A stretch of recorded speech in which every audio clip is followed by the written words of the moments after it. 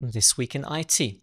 Microsoft is about to make one of the biggest changes to Teams in the app's history, making it work more like a rival Slack.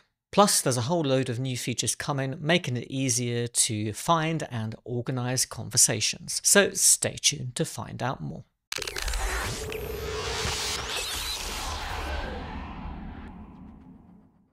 Welcome to This Week in IT, the show where I talk about everything connected to Windows, Azure, and Microsoft 365. Today's episode is sponsored by our friends at Semperis. But before I get started today, I've got a quick favour to ask you. 82% of the people who watched last week's video weren't subscribed to the channel. Now, as we go live today, we're on about 9,790 subscribers, and I'd really love it if we could push that up to 9,800 this week. So if you'd like to see these kind of weekly updates from petri.com, subscribe to the channel, and don't forget to hit the bell notification to make sure that you don't miss out on the latest uploads. You're probably aware that Teams isn't a unique idea. Slack first had this market cornered many years before Teams even existed.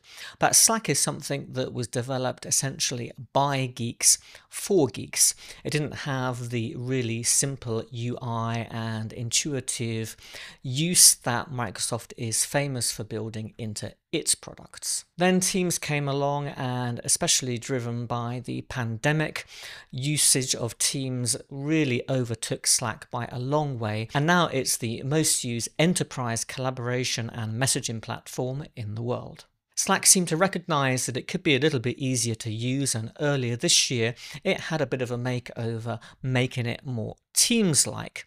But this week Microsoft announced that they're also bringing a UI makeover to Teams, and they're going to make it more Slack-like. So let's have a look at what Microsoft announced and what changes are coming. Now, while this might not seem like the biggest change that's come into Teams, it is by a long way the most important in my mind. Microsoft announced this week that it's bringing Teams channels and chats into a simplified, combined view.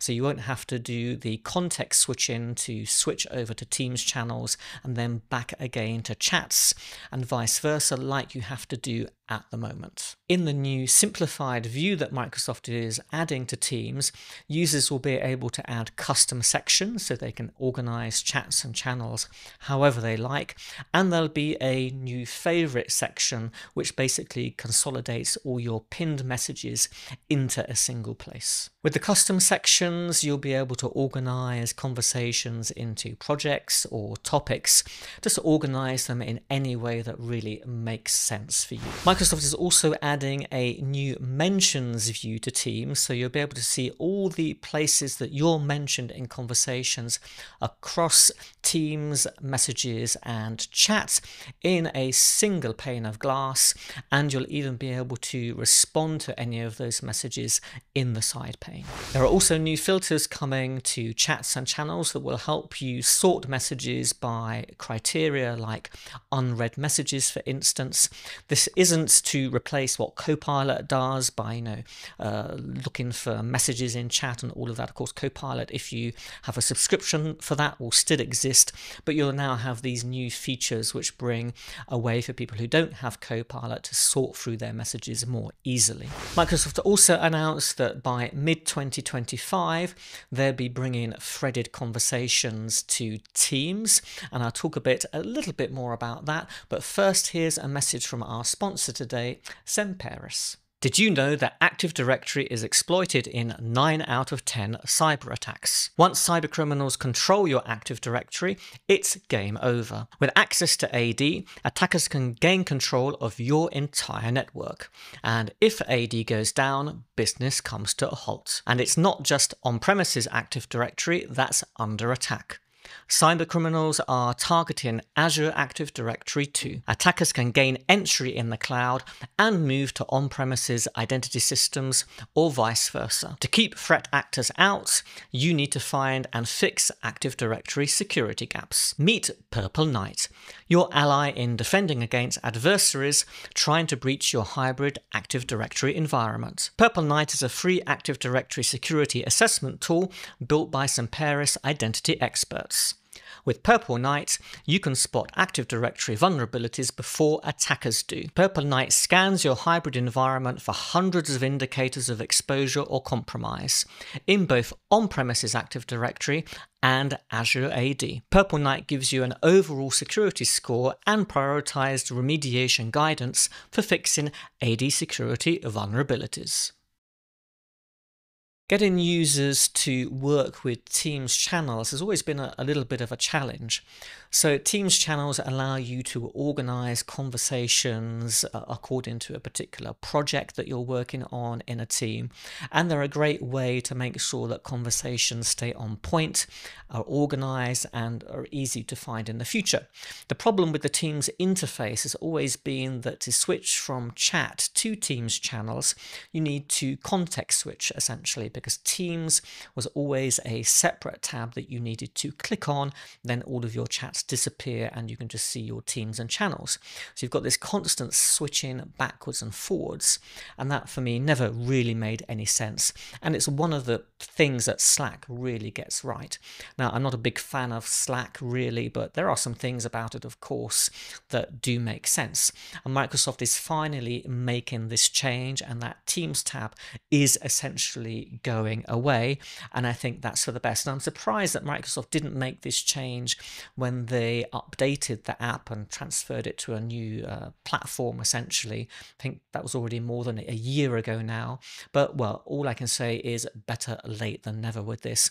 I think this is really going to change the adoption for Teams channels. You might say, well, why can't we just use chat? Well, you can of course, but the problem is trying to find information in those chats, because at the moment many organizations are just using Teams like WhatsApp essentially. You've just got all of these endless chats that, you know, it's really hard to find what it is you're looking for. Of course, things like search and filters and Copilot help with that, but it's always better if you can just organize the conversations a little bit better in the first place, because I think, as I've said many times on this channel, one of the things that we all spend so much time doing is just trying to find the information that we need to do our work. And there are certain things within Teams channels that you don't necessarily get within chat, so this will help organizations to really harness the power of Teams. And of course, the other changes, the filters, the custom views, the favorites, and all the rest of it, I think these are all welcome changes and of course a plus. I'm a little bit less sold on threaded conversations. I've never been a big fan of this in email. I think sometimes they can make it harder to really find what it is that you're looking for, and I guess that's not really the point of threaded conversations, yeah? And, you know, this is something that's really coming from Slack, I guess, because it has threaded conversations. But the good thing about the way this is implemented in Slack, that it's not on by default, which is good. For each conversation that you have, you get to choose whether you're going to make it threaded or not. So I hope that when Microsoft does get around to implementing this by the middle of next year in Teams, that users have the choice and that it's off by default. So one of these other changes coming to Teams. So Microsoft has said that the new chat and Teams experience is rolling out to the preview channel next month. So I expect that the rest of us on the general availability channel will get to see these changes probably by the end of this year or in early 2025.